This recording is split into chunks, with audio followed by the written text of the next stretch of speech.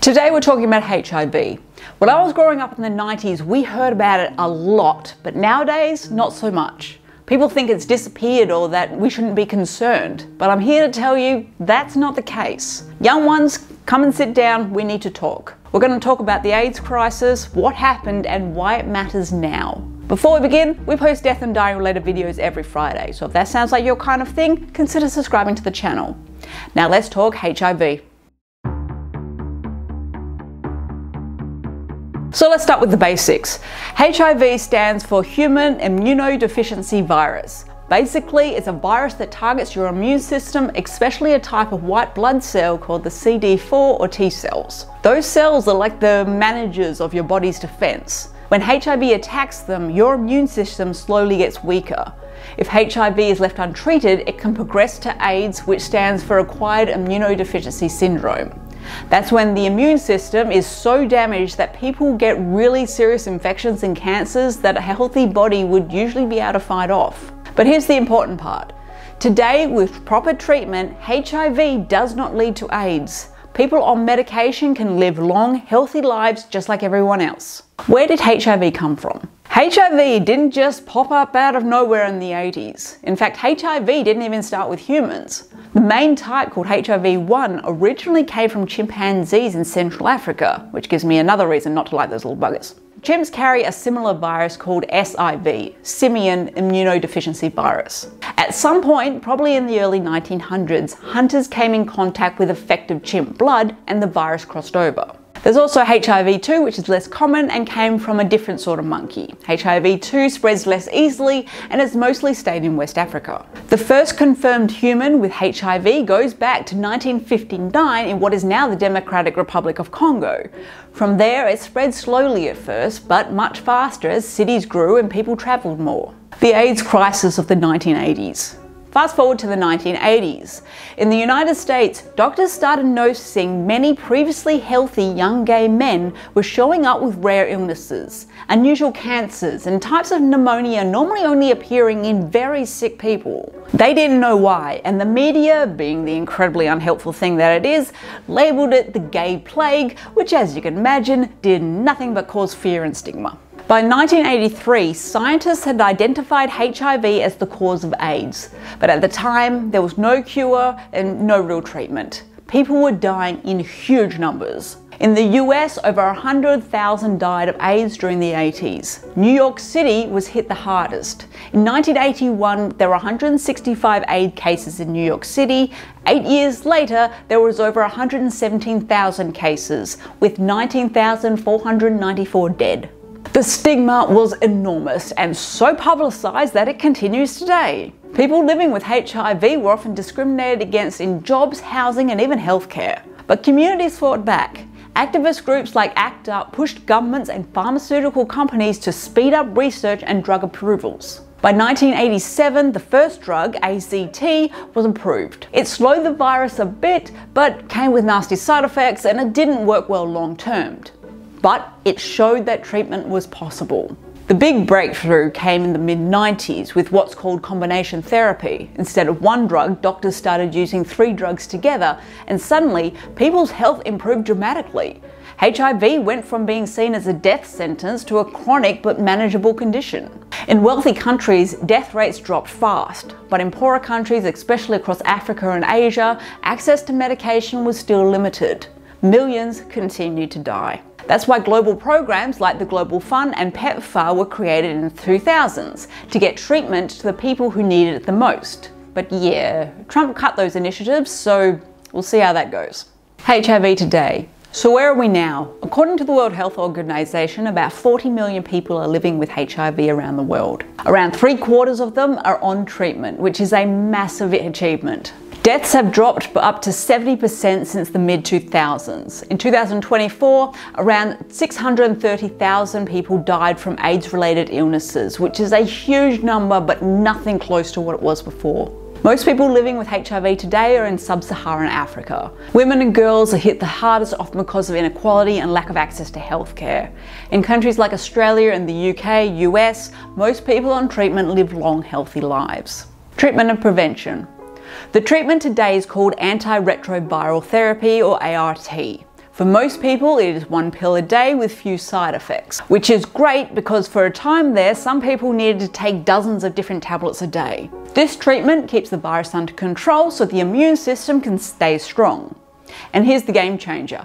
When someone's viral load is undetectable, they cannot pass on HIV through sex. This is known as U equals U, undetectable equals untransmittable. On the prevention side, we've got PrEP, a daily pill that HIV negative people can take to avoid infection.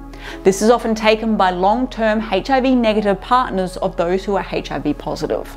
There's also PEP, which is a short course of medication taken after possible exposure, but it has to be started within 72 hours. As a side note, if you suffer a sexual assault, it is vital that you get a hold of these meds. I know you probably don't want to go to the hospital for various reasons, but those along with the morning after pill are vital to get into your system as soon as possible. There is no cure for HIV yet and no vaccine, but research is ongoing. A few rare cases of people being cured after complex stem cell treatments shows it is possible, but not practical on a large scale yet. Condoms are effective, testing is critical, and harm reduction services like clean needles save lives. So let's clean up a few myths. If you're enjoying this video and learning something, please show us some love and click the like and subscribe buttons. And if you really like it, perhaps consider sharing it with others because it is helpful to get the information out there. How HIV spreads and how it doesn't. You can get infected with HIV through unprotected vaginal or anal sex with someone who is HIV positive and isn't on effective treatment. Sharing needles or syringes from mother to child during pregnancy, childbirth or breastfeeding if there's no treatment. Very rarely through blood transfusions in places without proper screening. You cannot get HIV from kissing, hugging or shaking hands with a HIV positive person. Sharing food, drinks, toilets or showers with a HIV positive person. Mosquitoes or other insects, or just being near someone with HIV. And HIV is not a gay disease, nor is it something that just people in Africa can get. Anyone of any colour, age or identity can get it. And let me give you a story of someone I know personally who has allowed me to tell their story. So this Aussie woman in her early 20s, in the early 2000s, was attending uni. She had a new boyfriend, a very lovely guy it seemed. A couple of weeks after dating, they decided to take things to the next step and have sex. He, of course, had an aversion to condoms. I don't like how they feel. She, being young and inexperienced, said, oh, that's fine, and they had sex. And being a new couple, had sex a number of more times over the next few months. Again, a seemingly great couple. Now, they were at university, so they were on campus a lot, and a lot of people know a lot of people. So one day he's at the university tab having a few drinks, enough that he starts saying things that he wished he probably didn't. Because on the table over is a classmate of this young woman who knows that they're dating. Not friends, but they're well acquainted. In a nutshell, she overhears someone say, have you told your girlfriend that you're positive? And he says, nah, I didn't want to ruin the mood. Now, this classmate overhearing this could have chosen to ignore the information or believe she misheard it, but luckily she didn't, and she went back to this woman who she knew was this guy's girlfriend, saying, I don't know if I have all the facts, but this is what I heard and I found it concerning. So this woman went and got tested, and yeah, she's HIV positive. So firstly, let that be a warning, don't blindly trust people. But secondly, it's also good to know that nowadays she is on treatment. Her viral load is undetectable. She works full-time in corporate finance. She's married and obviously her husband knows she's positive. And they have a son who is perfectly healthy. It's not a death sentence that it once was, as long as you maintain your treatment. However, there is one topic that we haven't discussed, and you're not going to be happy about it, but if I need to know, so do you. Bug chasers.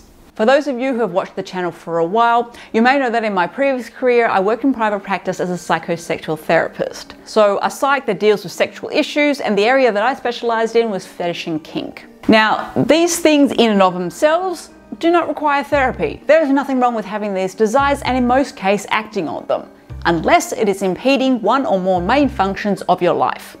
And with that, I present to you bug chasing.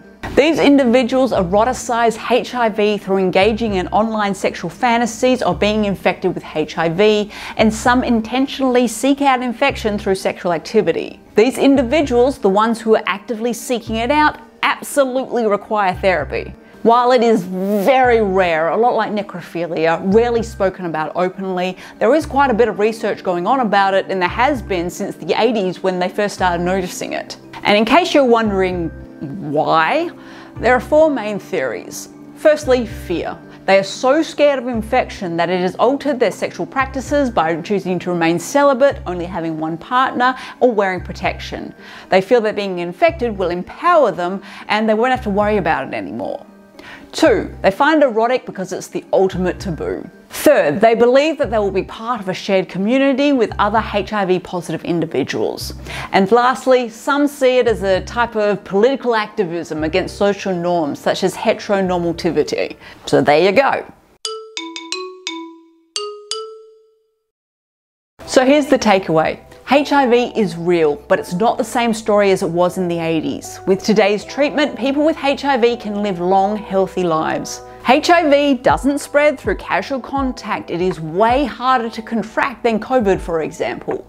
I've knowingly been in the same room with many people that are HIV positive and I'm still negative. But you can still be infected in today's world, here in Australia and other countries like it. We've come a long way, but the fight is not over until everyone everywhere has access to treatment.